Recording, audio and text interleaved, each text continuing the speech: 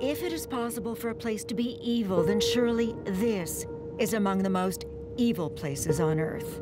It may seem peaceful now, but it is not a place of peace. It is a place of war, of mass murder, and ultimately, of genocide. This is the notorious Auschwitz concentration camp, a place that's synonymous with atrocities committed by the Nazis.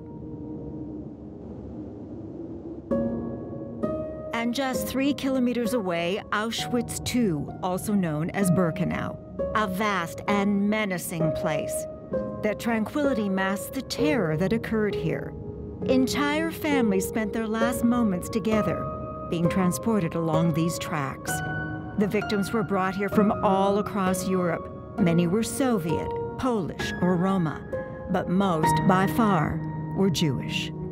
In all, more than 1 million people were murdered here. Miraculously, some prisoners managed to avoid death at these and other concentration camps. That was more than 70 years ago, and now, with each passing year, fewer and fewer of those survivors remain. But half a world away, a Toronto high school is hosting one of those survivors. You have a choice. A Canadian, 88-year-old Nate Leipziger, and he has a remarkable story to tell. So there I stood at the age of 15 in the shadows of the gas chambers.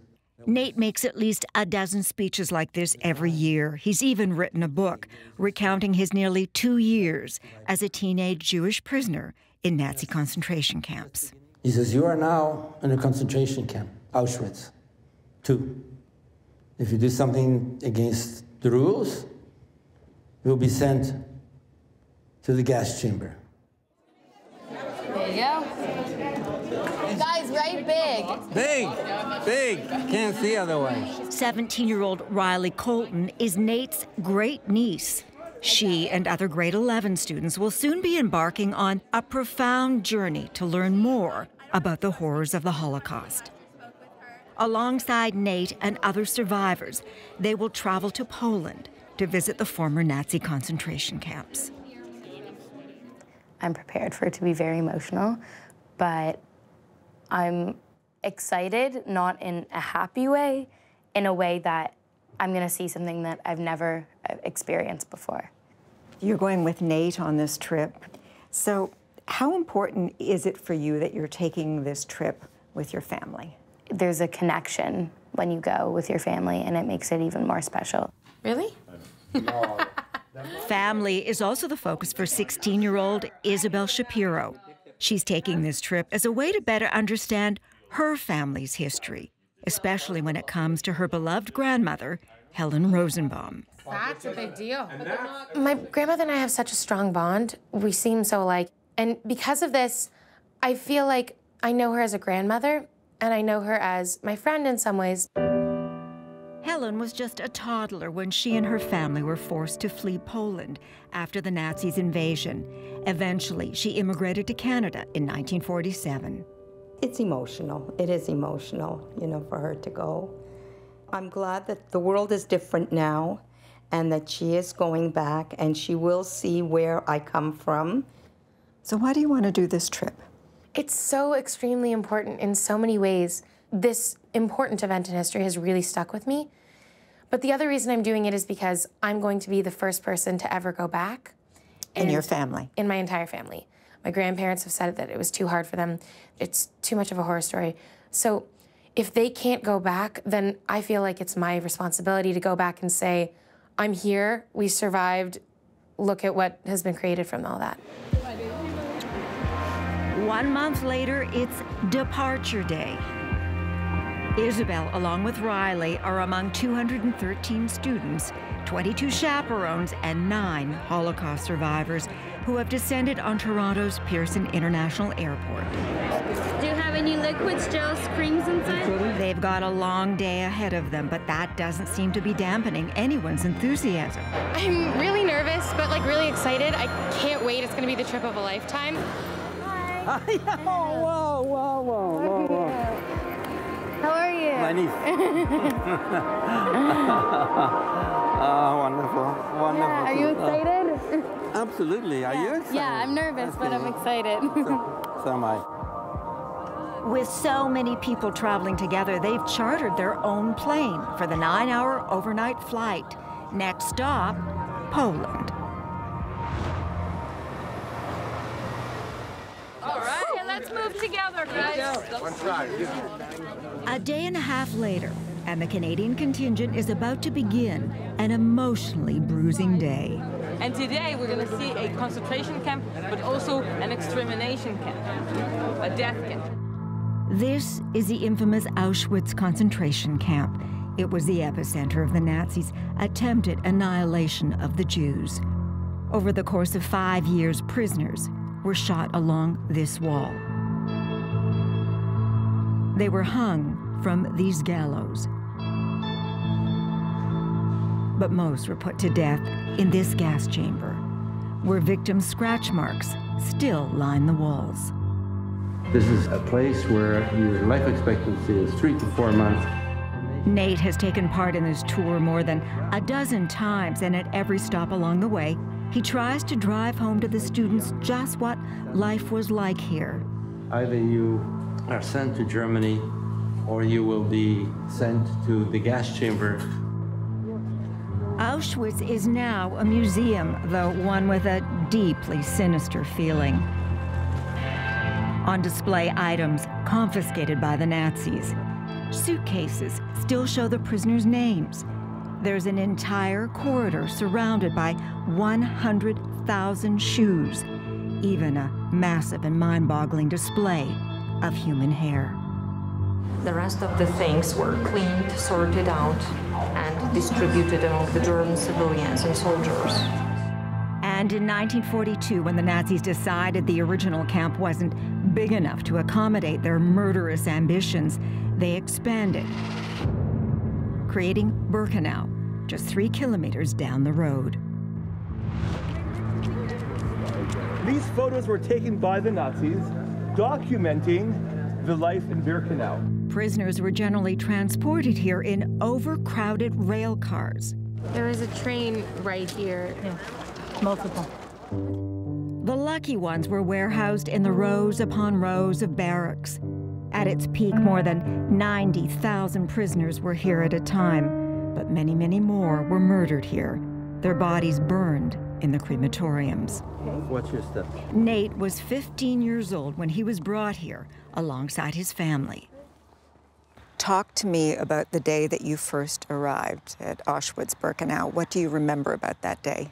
When we arrived here, we arrived as a family in a boxcar. And the doors were opened, and suddenly shouts and barking dogs, and we had to disembark. And they started to shout and push and tear us apart. And I stood with my mother, and my father pulled me away. I didn't know that that was the last time I'm going to be with my mother. You never saw your mom and sister again? No. Along these tracks, his family's fate was sealed. His mom, Leah, and 18-year-old sister, Linka, were taken to the gas chambers. Lucky for Nate, his dad managed to persuade the German guards his young son would be a good worker. They were assigned to a barrack just like this one. I'm 88, and my name is 133,628. Nate was held captive in 7 different concentration camps in less than 2 years. Birkenau was the first. This was my home for 88 days. And each day is a day of my life. All of those days spent here were wretched, to be sure, but it was the first day that stands out the most. Children crying, mothers sobbing, children running, having lost their parents. And I knew that if I'm going to stay here, I will be sentenced to death. And standing by his side as he relays his story, Nate's doting grandson, Jason Green, a chaperone on this trip. I can feel that standing beside him. I give him comfort and hopefully strength. I feel very proud to be able to do that. What an unearthly thought. Nate's story is a difficult one to hear and process for Jason and many of these students. Being sent out of the camp meant a possibility of life, and staying here meant death. I just wanted to live. Thank you.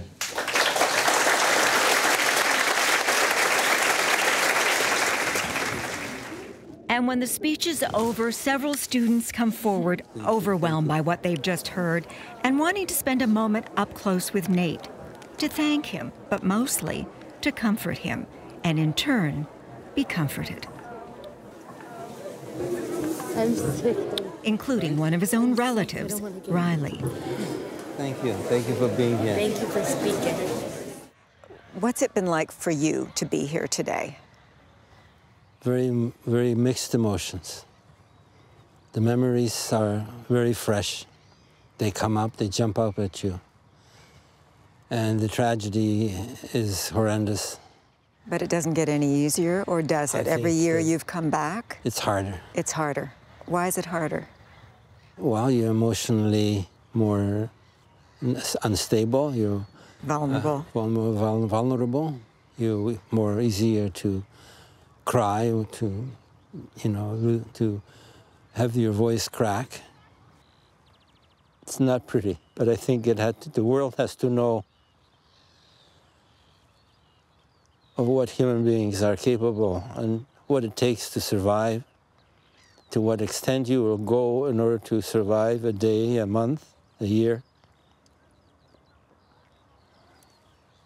And those memories are very hurtful, they're very painful.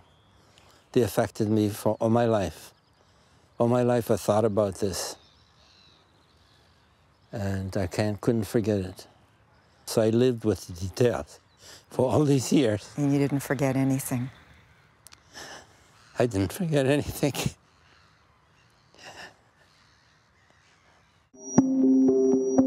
Bearing the burden of grief. It's not too much, it's a lot, but it's never too much. And monuments to unbearable loss. 24 people in my family were murdered here. When W5 continues.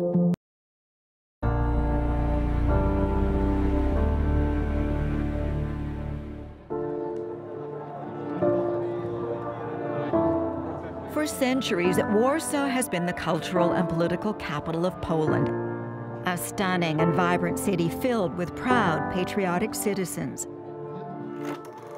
This was once a major center of Jewish life. Prior to the Second World War, Jews made up nearly a third of the population of Warsaw.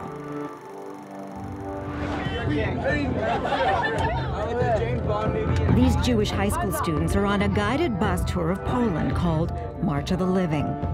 They're here to learn about the Holocaust.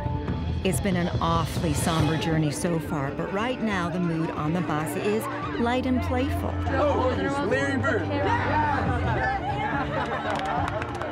As part of their trip, they're exploring the history of Jewish life here.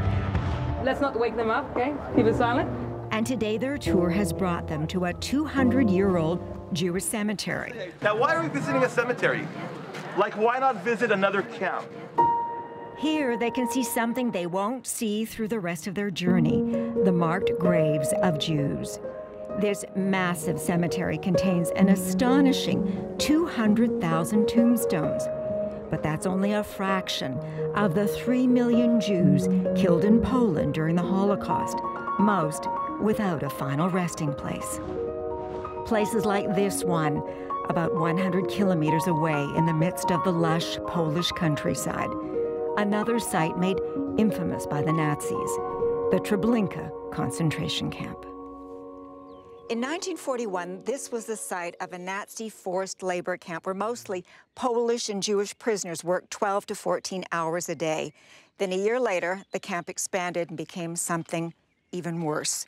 The Nazis' most brutally efficient murder factory. At its peak, 17,000 people were gassed to death here on a daily basis. More than 800,000 people in all.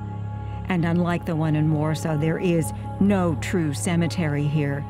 Instead, these stones serve as a symbolic cemetery. Canadian students and survivors wander through the grounds in search of specific stones. 216 stones represent the Polish hometowns of the victims. Wait, which one was his first name, like his original name? It gives mourners a place to pay their respects to family members killed here. And that's what Canadian Holocaust survivor Nate Leipziger, along with his grandson Jason, a chaperone on the tour, intend to do. Do you have the list? They want to pay their respects at the stone representing the hometown of Nate's grandparents and other relatives. At last, they spot it, the stone representing the town of Częstochowa. This is the only monument that I have that would allow me to say, we remember you. 24 of Nate's family members from Częstochowa were killed by the Nazis. My family members, who, according to the records, brought to Treblinka, and they were murdered here. My grandparents would not have imagined that even so they didn't survive. One of their grandchildren would survive and have a family. A family that would grow to include Jason, who is always there to support Nate. And that's why I'm not falling apart, because you give me strength and calmness.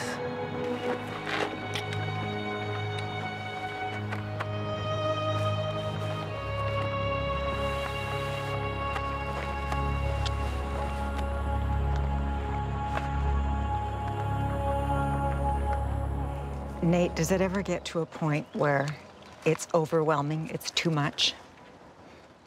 Wow, you have to control it. You have to hold back. If you don't, you fall apart and you can't do this. You have to control your emotions. You have to prepare yourself mentally. I've learned that it's important to be able to face it. It's part of the understanding, healing, and being able to move forward. So it's not too much, it's a lot, but it's never too much. Who's supporting who here? Are you supporting your grandfather? He's supporting me.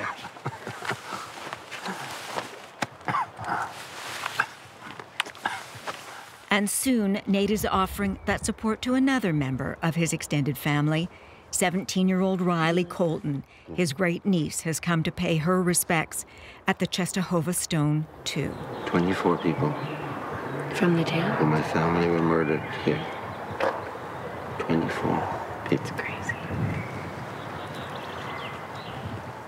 All wonderful human beings. The enormous memorial here is intended to ensure future generations never forget the human beings who were killed here, nor the depths of human depravity. But not every Nazi mass murder site in Poland has an equally massive memorial. The next stop on this troubling tour, an hour and a half away, is a serene setting that holds a ghastly past. On August 25, 1941, Nazi soldiers rounded up all the Jews from a nearby town and brought them here, to the Lupochowa forest. They were marched less than a kilometer in from the main road to the spot where they were executed en masse. Their bodies dumped into pits and buried, some still alive. And in 3 days, the community of 2,250 people will be destroyed. For more than a moment, the students stand in silence in remembrance of the victims. Words don't come easily in a place of such stark brutality, so instead, they turn to a song for solace. What will become of all the memories? Are they to scatter with the dust in the breeze? We will stand before the world, knowing what to say. A song really connects you to moments when you don't really have the other words to use. 16-year-old Isabel Shapiro knows the visit here has had a profound effect on her. What lesson do you take away from the forest?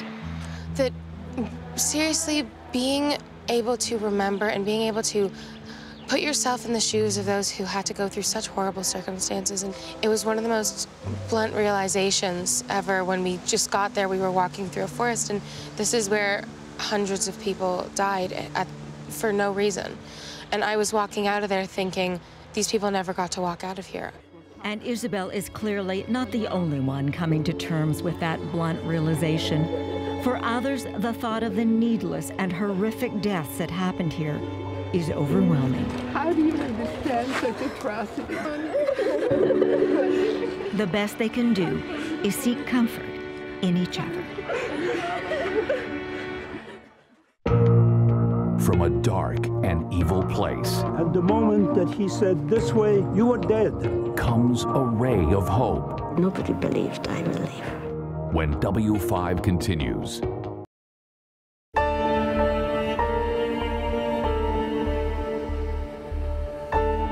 As Sandie Rinaldo is showing us, Holocaust survivor Nate Leipziger is helping young Canadians gain a much more intimate understanding of the lives and the loss of Jews and others in the Nazi concentration camps.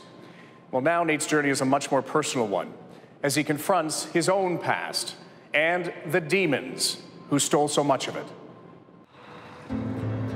It is a Tuesday morning in early May, and 6 buses full of Canadian high school students, chaperones, and Holocaust survivors are traveling through the Polish countryside. They're here for an emotionally grueling tour of Nazi concentration camps. But one member of their contingent won't be taking part on this day. My cousin used to live down the street here. And this used to be a grocery shop. 88-year-old Canadian Holocaust survivor Nate Leipziger is returning home to the neighborhood where he grew up in the town of Chorzów. That's it. Right here. That's my apartment building.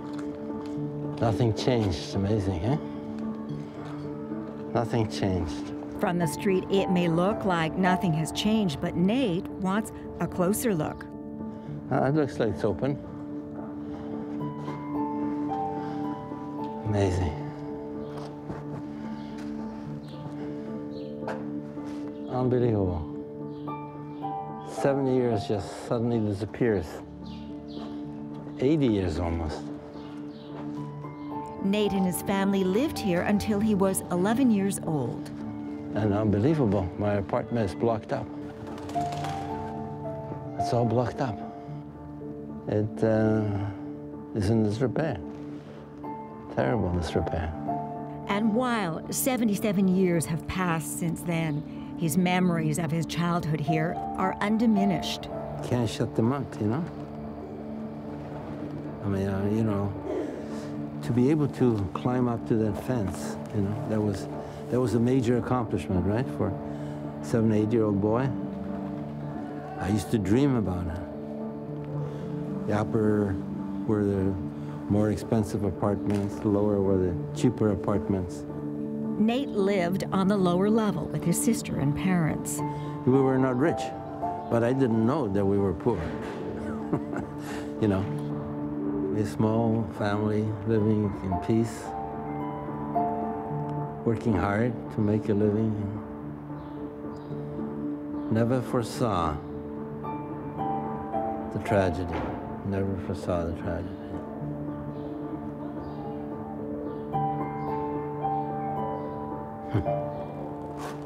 The first signs of the horror and tragedy to come arrived in September 1939, when the Nazis invaded Poland.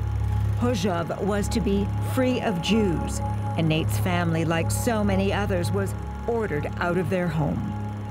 And when the Nazis marched in, all the flags came out of the windows, all the swastikas were flying overnight. Over the next 4 years, his family would be confined to Jewish ghettos before ultimately being transported to the Birkenau concentration camp. That's how they ruined our life. And this ruins sort of represent the ruins of our life. Nate has been told the building is slated for demolition, but the loss of his childhood home causes him no grief. In a way, I'm glad that it's going to be torn down. People are not here anymore. So, you know, life outside continues on. And here, it's at an end, you know? And almost, as you almost say, maybe that's the way it should be. Well, that's the last time I'm going to be here, for sure. Well, goodbye.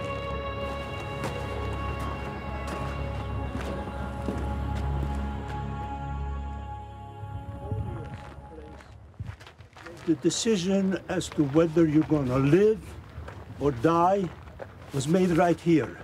Like Nate, Canadian Bill Gleed was brought here to the Birkenau concentration camp alongside his family as a teenager. This is where we came, my mom and dad, my sister, my relatives, right here. And this man was standing over here, and well, we were all lined up. Women over there, men over there, 5 in a row. And the moment that he said, "This way," you were dead.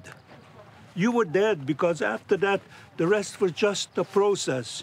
The rest was just the factory where they got you in, where they gassed you, where they cremated you, where they threw the ashes into a pond. Listening to Bill's testimonial is a chilling experience for students like Isabel Shapiro, standing in the place where Bill's mother and sister were taken from him to be murdered. She's already older than he was at the time.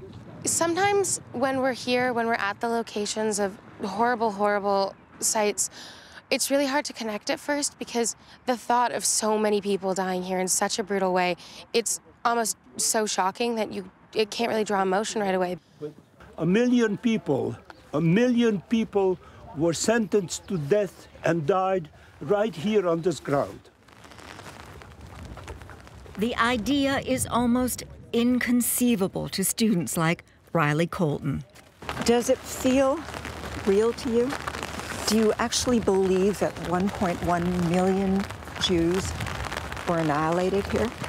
It's hard to believe. I definitely believe it, but it's so hard to imagine. I find it very difficult. And I think it's different when you actually come here than when you see it in pictures and movies, but it's so hard to imagine that someone could have this idea to kill this many people and torture this many people. It's like insane. But during the time of the massacre, what can only be described as a miracle occurred. In amongst all the death, a tiny baby was born.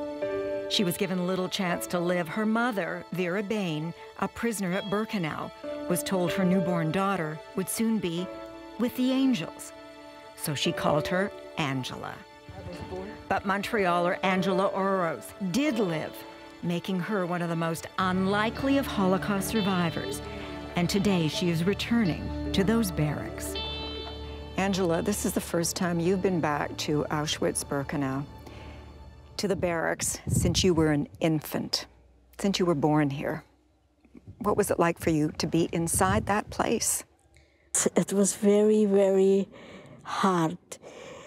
I saw those beds, and I was wondering, how did she go up on the third one? There was nothing. How did she climb up, being in labor? How did she give birth there? Without a voice, she was not allowed to say a word because they would discover it. How did she do this? When you asked her, what did she say? Oh, you know, I just did it. I had to do it. Yeah. For you. How did she keep her pregnancy hidden? They lived on 300, 400 calories a day. It didn't show. The pregnancy didn't show. But there was one person who did know about the pregnancy, the infamous Nazi physician, Dr. Joseph Mengele, renowned for the bizarre and sadistic experiments he conducted on prisoners, including Vera. One day Mengele called her in, and they injected to my mother's cervix some kind of chemical, which she never could find out what it was, but it was terribly painful. Then next day she got another injection, and the pregnancy, the opposite side. And he played that game with her for a while. It's really a miracle, you know, my brain developed it. It's a miracle that you're normal. It's a miracle that you're here today. It's a miracle that your mother survived through all of this. Did he not pay close attention to her after the experiments? We don't know what happened, but all of a sudden, after experimenting a while, he just didn't call her in anymore. And just hours after being born in secret here on December 21st, 1944, the infant Angela, weighing only 2 pounds, 2 ounces, was left all alone. Vera had to report for roll call, so she wrapped up her newborn baby and hid her in the top bunk. After 3 hours she gave birth, she had to go out in the freezing December without shoes, without proper clothes. She said, I was just praying, I hope when I come back I find her. I hope when I come she's there. They didn't discover. Could you imagine the stress? No. Remarkably, Angela went undiscovered. She would live the first month of her life in hiding here until January 27, 1945, when the prisoners at the camp were liberated. Years later, Angela, along with her mother, would immigrate to Canada, where this one-time Birkenau baby has done what everyone but her mother thought impossible: live a long and healthy life. Nobody believed I will live, only her. A new generation moved by sacrifice. It's harder to be emotional because it's hard to believe that any of this could have happened. Past tragedy to hope. I am moved by their emotion. When W5 continues.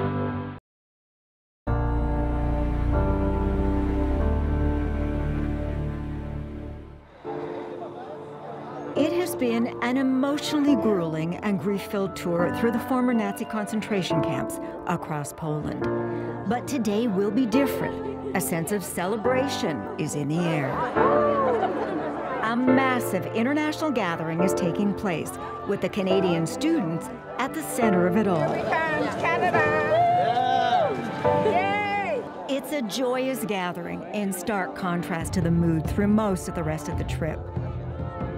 10,000 people have descended on Auschwitz. It's a starting point for an annual pilgrimage called March of the Living, a 3-kilometer walk to the Birkenau concentration camp to honor the victims, but also to celebrate the spirit of resilience. Wait, hold on, I'm going closer. The streets and courtyards are filled with people from all around the world. Jews from nearly 50 countries are taking part. Let the march begin.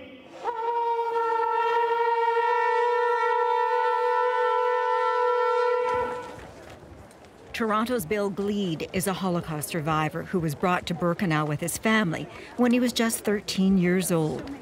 He's taken part in the march 7 times before, but says being here is never easy. I think that as you come back and you start to relive the memories and the incidents, you know, the thing becomes so much more real, so much more crystal clear.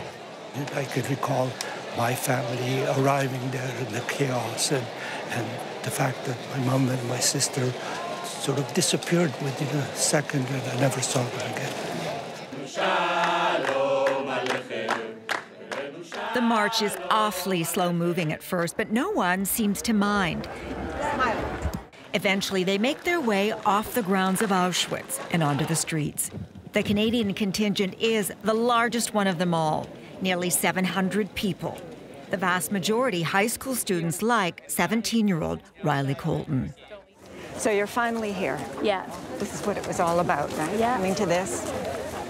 Yeah. Feeling emotional, feeling happy. Describe your feelings for me. I think it's definitely emotional, but I think it's also a happy feeling because we as young people are like fulfilling our duty to carry on the memory of the people that perished in the Holocaust. For some, like Isabel Shapiro, the march is an unnerving experience. Is it hard for you to do this?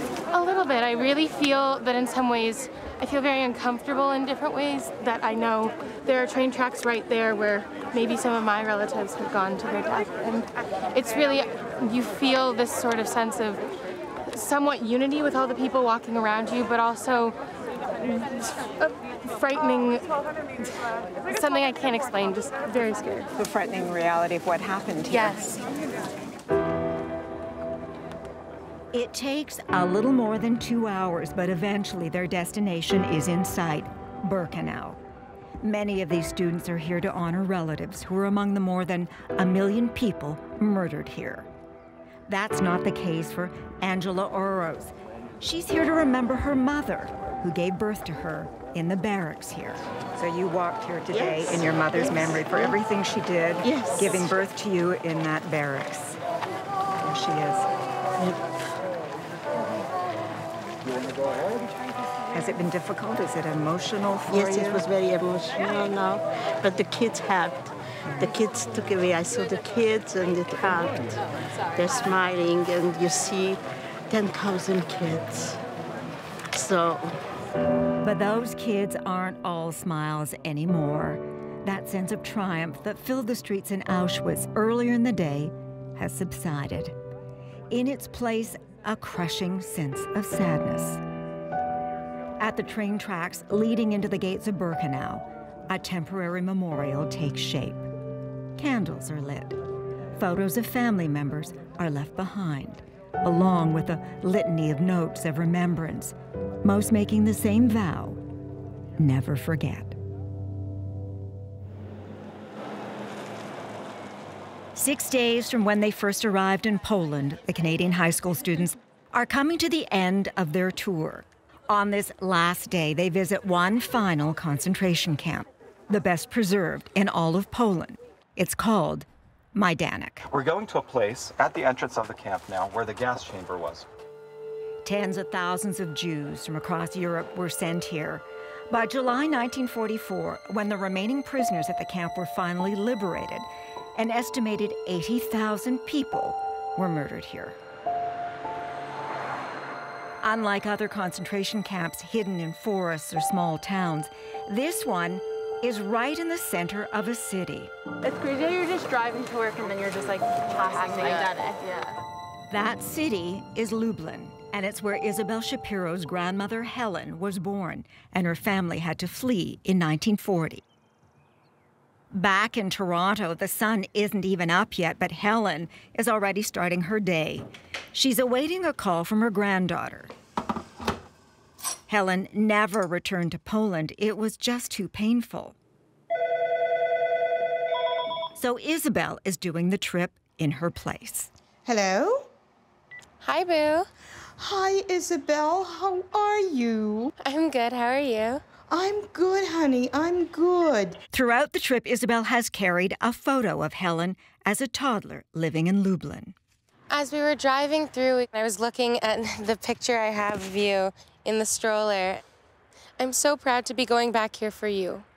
I know that it's too hard for you. You are so precious. And having you there makes me think about what was as a child. Oh my goodness, and to have my granddaughter there, it's unbelievable, unbelievable, honey. I'm so glad that I got to have this experience of being able to remember and to learn about the Holocaust and to really understand what you went through. I love you so much. I love you too, honey. I love you and I appreciate you being there. Okay, I love you too. Bye. Bye, my darling. Love you. Bye-bye. Good feeling inside to speak to her? Yeah. I think that it made me feel more connected, and it was really emotional, and I think that getting to speak to her makes her feel happy because she knows that I'm really understanding and getting the true meaning out of this trip. But understanding the true meaning of this trip will likely take some time. How can anyone fully process their thoughts and feelings while gazing into a gas chamber? So many of the places they visited trigger such raw emotions, like here, at the Mound of Ashes, which contains the remains of cremated victims. Up above is engraved a haunting message. Los nash dla was przestroga. Let our fate be a warning to you. So, Riley, this has not been easy, has it? No. What about this whole experience? I think all of it has been equally the same. It's kind of hard to believe, so I think that's harder. It's harder to be emotional because it's hard to believe that any of this could have happened. So when you see something real like that, it's really hard. To have done this journey with Nate, to have done it with family, with Jason, did that help? Yeah, it definitely helped, and it definitely made it special. I wasn't... That's okay. It's okay. When I talk to the kids and I see their faces and I see their emotions, I am moved by their emotion. And I say to myself, it's all worthwhile. And worthwhile for the students, too. A truly life-changing experience that at times has been both devastating and thought-provoking. I think that what I'm going to take away from Poland the most is that even though such horrible things happened at so many locations in this country, life still flourishes, and there's monuments and there's memorials, and we don't forget, but we learn to live with it, and we learn to make sure that it never happens again. Planning is already underway for the next March of the Living trip. And as long as his health allows, Nate plans to be part of it again for the 17th time.